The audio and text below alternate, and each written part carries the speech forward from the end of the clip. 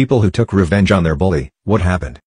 Not me, but a good friend of mine. Sophomores in high school, Eric kept a Gatorade in the side pocket of his book bag for lunch every day. Just before second period would start, Eric would put his bag down in class and go to the bathroom. When he would come back, his Gatorade was always empty. This went on for about 2 weeks and no one would ever tell him who it was. When finally one day he came back from the bathroom to another kid running out of the room retching and holding his pants. Apparently, Eric had had enough of his Gatorade being taken and had put a few drops, half a bottle, of Visine in the Gatorade before he came to school. The kid had to be admitted to hospital a few days later for dehydration from so much throwing up diarrhea from the Visine. Eric finally knew who it was and no one drank his Gatorade anymore.